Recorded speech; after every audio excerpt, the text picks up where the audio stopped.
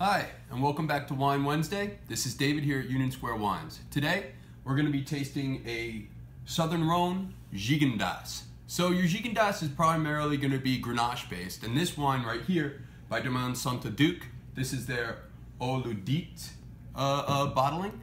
This is going to have, again, I think about 70% Grenache, and then you have about 10% Syrah, and then you have Cinsault and Mourvedre. So these very, very classic Rhone varietals.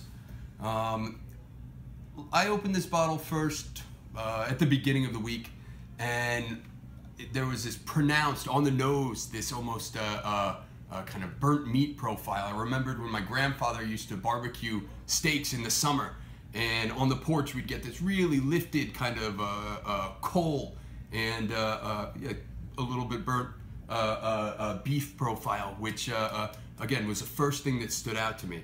And then you get a lot of this kind of savory dark fruit on the nose and especially on the palate, with a little bit of that kind of grippy but active tannin structure. This, again, I guess we've been doing this, but it will be perfect with any type of barbecued meat, or honestly just alone sitting on the porch at the end of a long hot day. So cheers to Gigondas. Come on back next Wednesday where we'll be featuring something new. Cheers.